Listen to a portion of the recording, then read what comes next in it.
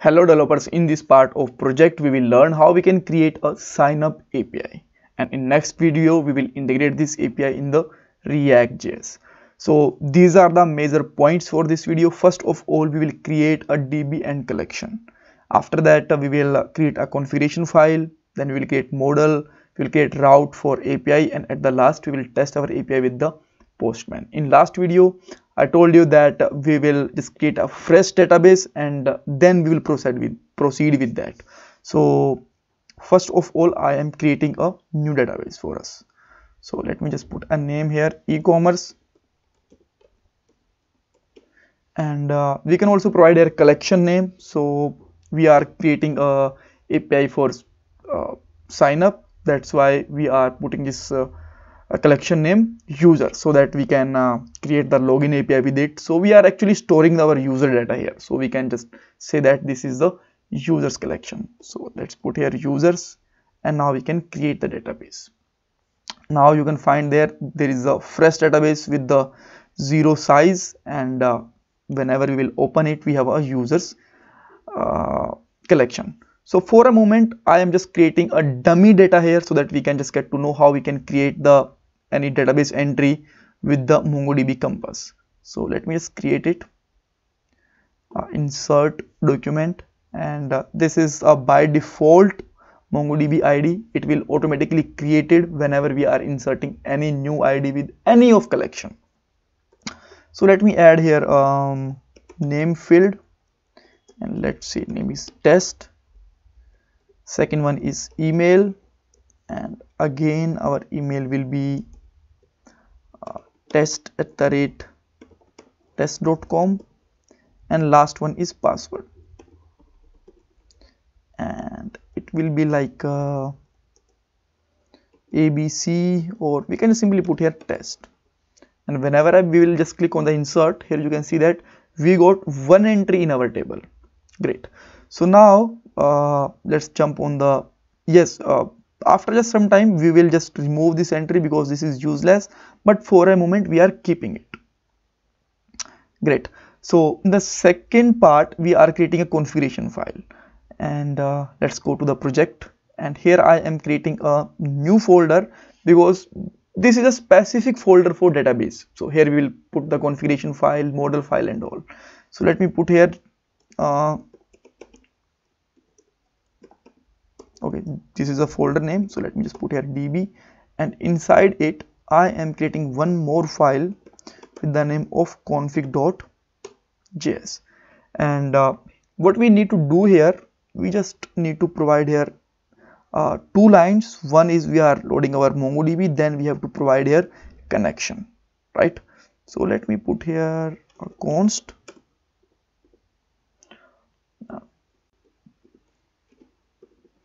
mongoose, and we can just put here require, and our package name, which is again mongoose.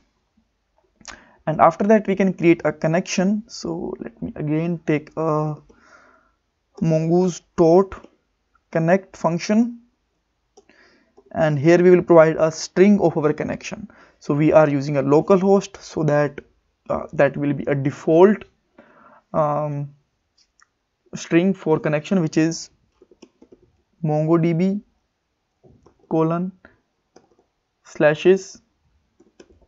/localhost and :27017, and at the last we have to provide our DB name, which is e-commerce. And you can just match our last thing, DB name, with your database name from MongoDB Compass, right? And keep in mind, you don't need to put here collection name because we have lots of collection. We can have more than one collection in our table, so it will come with the model, not come with the configuration file, right? Right. So now let's load this file, and we don't need this stuff, so I am just removing it. And even we don't need this MongoDB inside our index file, so I am also removing it. So let me take a const, and even for loading this configuration file we don't need a const. So just simply put here require, and inside require we can put here our file path, which is db, and then it will be config, and that's it. With that line our configuration will be loaded in our index file. Alright, so now let me create one more file, which is it should become with the capital U, user.js. This is basically our model for users collection, right? So now again take load the mongoose, and now we can just simply create a configuration file. So let just create schemas first. In schemas we define our collection field with the data type, right? So let's put here user, even we can put here small u, schema equal to new mongoose dot schema, and after that name it can be string, and it should become without colons, and name, okay, name we already added. So second one is email, so email again it should be string, and last one is password, again it will be a string. And you can see that you can match these all field with the database, so we can provide all these fields with the string value. So let's say we have any flag like true or false, then we can provide here boolean.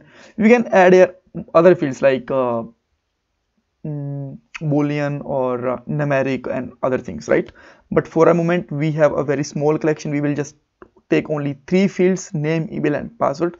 That's why we are all adding as a string, and we don't need any numeric and boolean values and all, right? So now let me just export this module.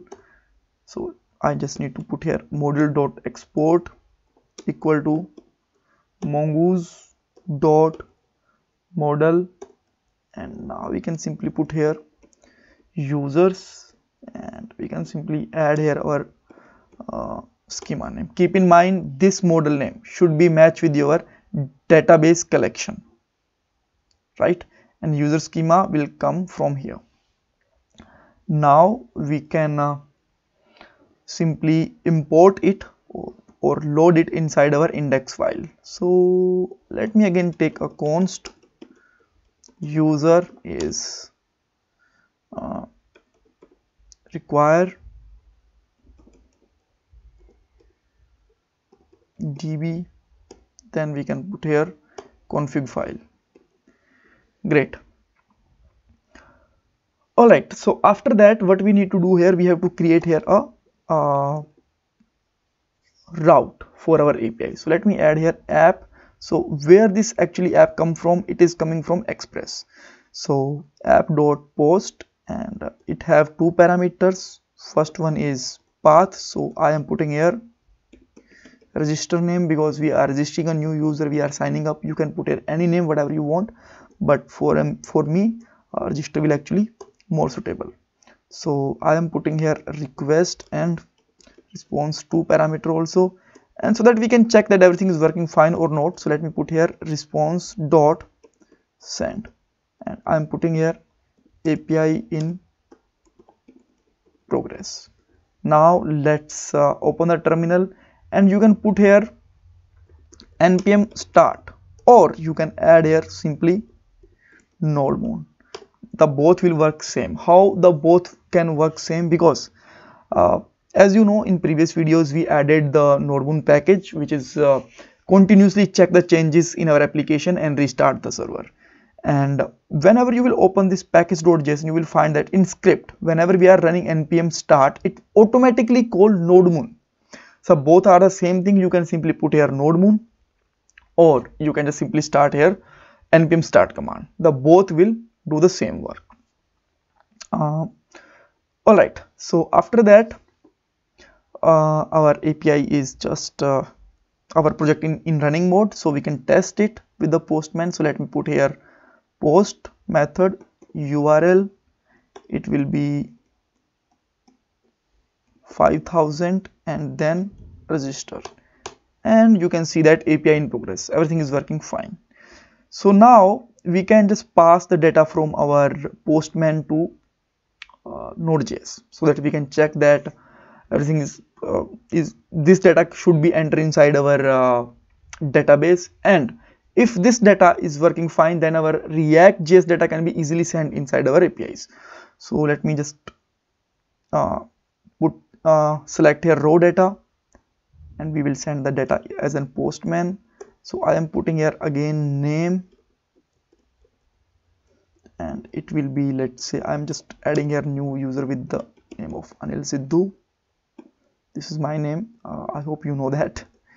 And email, and I am adding here email, let's say anil@test.com, and this is not my actual email.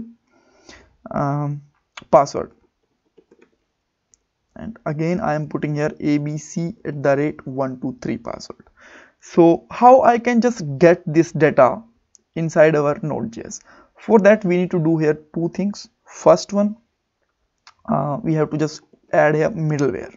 So the middleware is basically just get this Postman data or React data in Node.js application. So I am just adding here app.use, and this is express.json. This is our middleware that will help us to get that file body inside our